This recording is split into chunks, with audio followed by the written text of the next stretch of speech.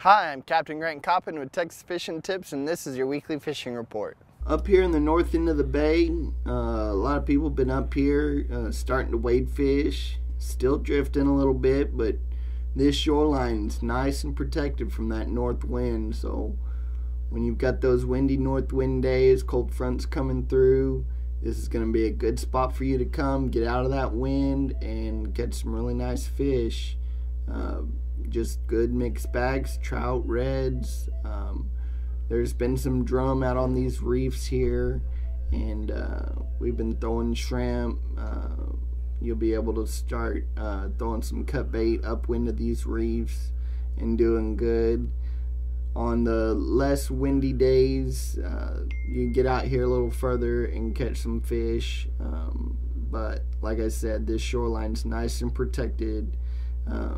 Corkies, paddle tails, top water is going to work good when you're on this shoreline wade fishing. Over here to the west, we've been catching some fish in these back sloughs. This is another place where you can get out of the wind, where it's nice and protected. This one over here too has been, it's good to come on the north wind. This shoreline's usually got some good clean water in it. It's got some good depth around the boathouses and the piers, and just going down this shoreline, really throwing lures, live shrimp, popping corks, been working good. There's some good topwater action to be had back here. Look for this pattern to continue on as we go into our winter months and we get more and more cold fronts. These fish are going to hold in here. Really nice trout with a few scattered redfish. Over here just outside the causeway, we've been catching good trout along the road, all up and down here.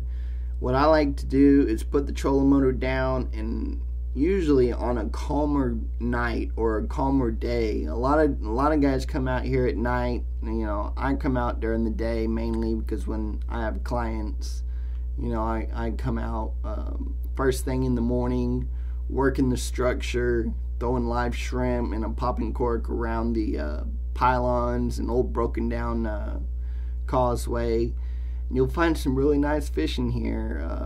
Right where the waves are kind of crashing up onto the structure. If you just can power pull down or anchor up, because I know a lot of this stuff is a little too deep to use your power pulls. I've got two 10-footers on my boat, and some of these places I'll put both pulls down and it holds. But if that wave action is too much in here, you got to use your big anchor. And just get upwind of the structure, throw a popping cork and live shrimp, let it drift up against the structure, and you'll catch redfish and sheephead and some good trout up in here. Until the weather starts getting colder, we're still finding some good mangrove snapper, finding some sheephead, reds, trout, all that good stuff. And there's lots of room to fish, not a lot of boats in here, so you can come in here and work this whole area. Alright, coming back here into Shamrock, I'm going to show you one of my little secret spots that I used to fish back in college, but holds true this time of year. In November, I come back here, this hole right here, it produces good fish. You see how it's nice and deep in there. It's all 2.5, 3 foot of water. A lot of redfish come in here, especially when that tide drops. You're able to get back in here, kayak. There are a couple of 2 or 3 boats can hold in this area and fish it pretty good. But just throw lures, spoons, topwaters, popping corks, live shrimp. This hole holds those reds on a low tide. That's when they get in here.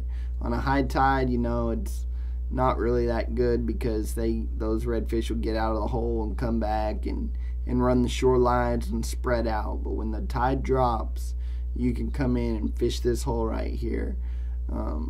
And that holds true to some of the other holes. If you look at the map, here's one right here just a little bit to the west, and this little channel right here, you can come in here. Once you come out of Wilson's Cut, come through this channel, work your way back, and this big hole here It's probably 200-300 yards long by maybe 150 yards wide. I'm Captain Grant Coppin. Thanks for watching.